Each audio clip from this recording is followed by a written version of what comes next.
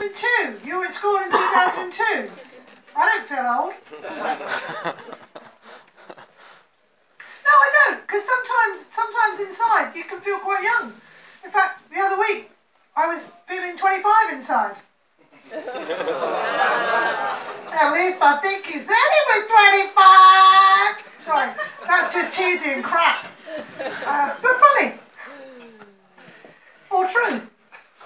No, just funny. Thanks, Ed, your diary. Woo!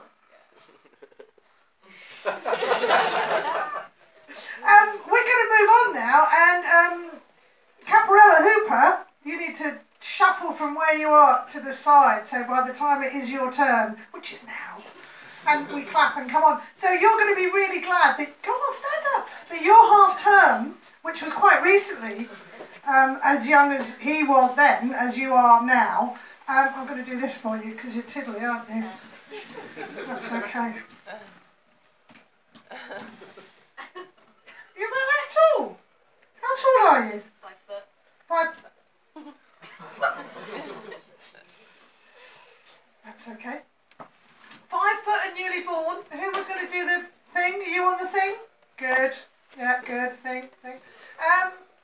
You've got quite a few friends in this evening that come to watch you, haven't you? Like the whole of this side. Yeah, I know. Don't fucking point it out. I like to pretend. Well, I'm just going to come down to your level. I like to pretend that they're real audience, as opposed to just your friends and family. So, can we guess which one's your mum and dad? No, it's not hard. No prizes for guessing. It's him and her, isn't it? It's him and her, isn't it? Yeah. Either that or you've got some really old friends. About my age. It's fine. It's fine. We were all born in... No, some of us were born in the 60s. Right, okay, so enough about my embarrassing problems with being fucking old. Let's give a warm welcome to Capriella Hooper. Come on, come. How is everyone? Yeah, well, yeah. You can probably tell that I'm underage, so be nice, but not too nice. Otherwise you will go to prison. So my name's Capriella. Capriella. You're probably thinking my mum must have been on drugs when she named me. But my mum's always on drugs. It's kind of a big problem at the moment. But we're pushing through it.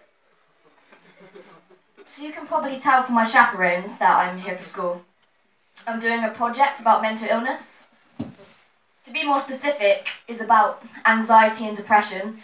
If you don't know what anxiety and depression is, it's a lot like religion. It's not real. But I can actually say it because I suffer from anxiety and depression. But these days, who doesn't? Anxiety and depression gets passed around more than AIDS in the 80s. Yeah, I just made a joke about people with AIDS, but it's fine, because they never get old.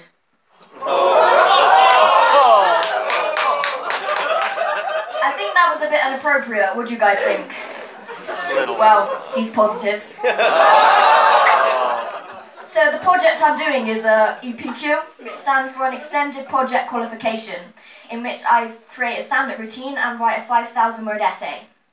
So I guess you can say it's a lot like a university dissertation, but without the crippling debt, unemployment, and wanting to kill yourself. I admit that was quite deep and I probably went too far, but I only say it because I found out in my research that student suicide is at its highest since 2007.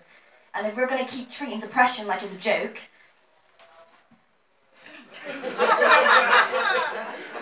having a mental illness is really difficult, especially when your family are so confident, like my drug addict mother. Jackie, her name is. My friends call her Wacko Jacko. Not because she looks like Michael Jackson, but there is that court case. 1 in 5 men suffer from anxiety. It seems like a lot, but twice as many women suffer from anxiety. Bastards. Life is so much easier for men. Like, no periods, no childbirth. That's why I'm single. But men and women have different symptoms as well. Like men are more likely to have panic attacks and suffer from alcoholism, and women are more likely to have feelings of fear, uneasiness, heart palpitations, and dry mouth. I don't know about you, but I think they've just been smoking a bit too much weed. My personal anxiety is a lot different. I get really nervous in front of new people, and my friends aren't very supportive either. They always try to push me into social situations. I guess that's why they have boyfriends and I have panic attacks. When I feel anxious, I feel like using a brown paper bag is really effective. Obviously it's got a bottle of vodka in it, but I think I have a problem. Even for a student, I spend way too much time in Wetherspoons. I was experiencing the other day actually, with my friend Robson, and we were sat upstairs because it was one of those fancy spoons where there isn't shit smeared on the wall. And we were arguing about who was going to go and get the next round, and it made me think, for years, men and women have been arguing about who's going to go down first. I don't talk to many people about my anxiety, but then again, I have anxiety. I don't really talk to anyone. But I started talking to my teacher about it because I thought it would help me in the future with my lesson. And he told me that he literally had no idea, and that the first time he met me, he thought I was autistic. Actually, I take that back. You should make jokes about people with autism, because they don't find anything funny. So 1 in 4 people will suffer from mental illness. So choose 3 of your closest friends, and if they're okay, then it's you. Thank you, you've been great. I'm Capriella Hooper.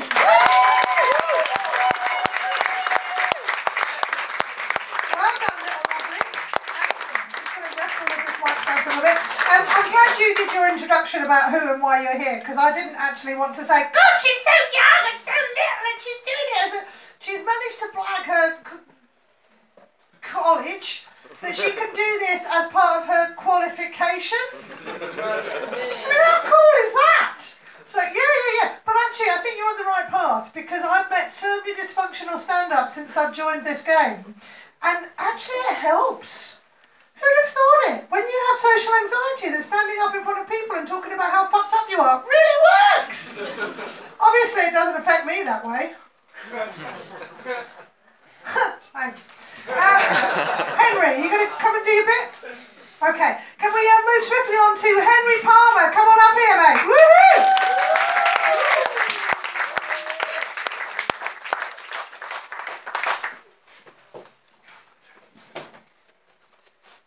Social media is a bit stressful, isn't it? A fair few individuals in the room whose morale is highly dependent on that red notification symbol. Perhaps I should talk slower. Before social media, hierarchical society was left at the playground, the workplace, the supermarket, and the home was a sanctuary void of judgment.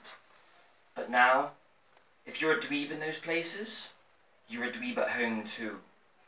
Dweebs are defined by their unpopularity. In the playground, they're excluded from Kiss Chase. At work, they're denied party invitations. In the supermarket, their crush on the checkout person is never pursued. Post-service salivation will do. But what about at home?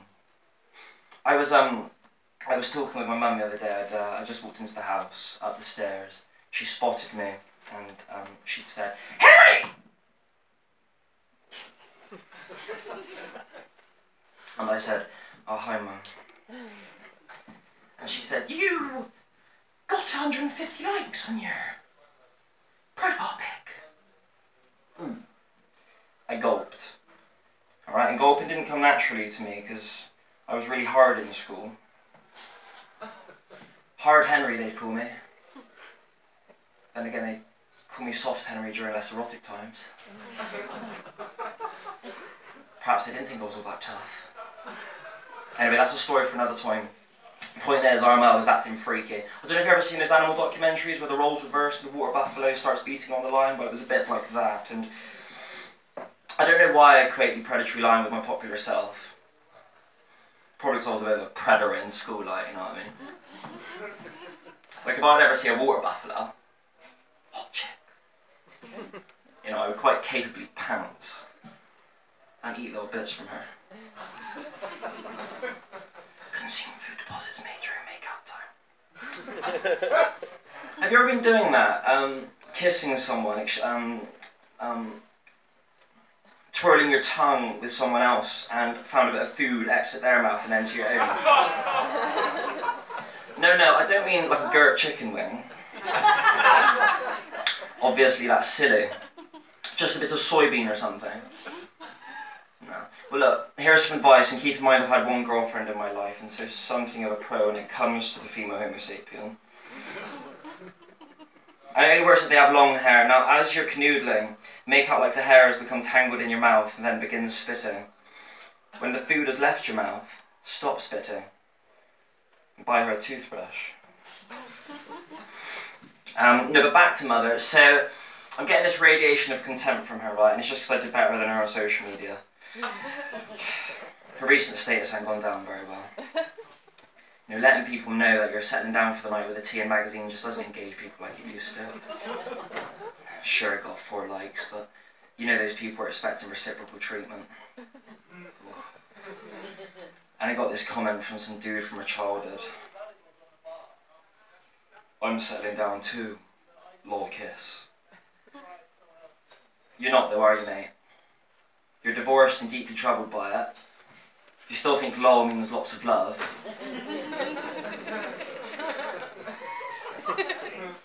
And you're a notorious creeper. In hindsight, fellow Bristolians and Welsh brothers and sisters and that special species from Swindon, I can see where my mum was coming from. I look at the youngers on social media. I get jealous. I wish I could get hundreds of likes for posed, filtered pics, grams, instas, whatever these little heathens call them nowadays.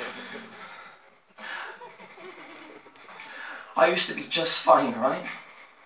Selfie? I invented the blasted thing. 2005. Pixo. Remember that site? Now, those who jump on the bandwagon seldom remember the ground from which they leapt. They laughed at me back then. Said I was vain, onto the loser.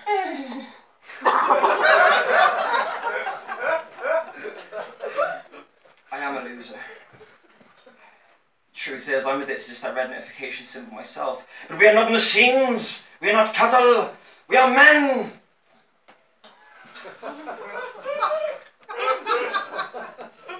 I'm sorry. From a video I liked earlier. I wonder if anyone's responded. I should check that. I need to go. Thank you so much for your time.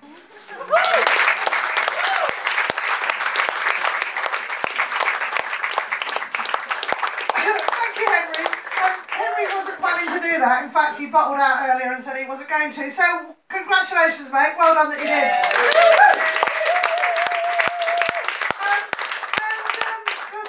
Dave earlier was saying, oh, how do I get on stage? But you didn't have a West Country accent, you've just made me do that because you did it earlier.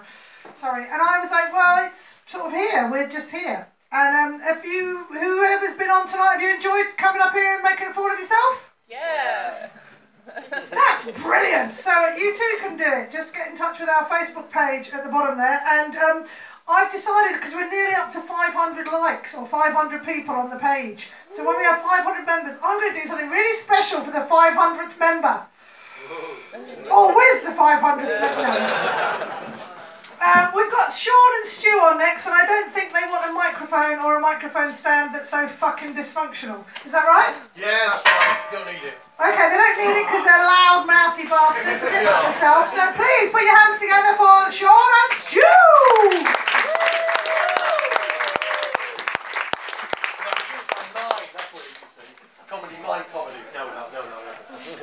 Okay.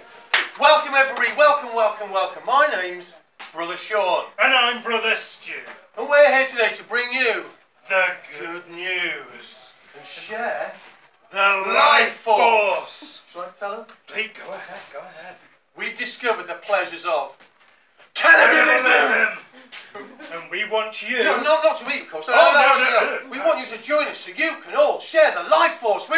This is the unifying life force that binds us all together and is Modern cannibalism. cannibalism. There's nothing to be frightened of at all. No, don't worry about it. Oh, Really. no. It's okay.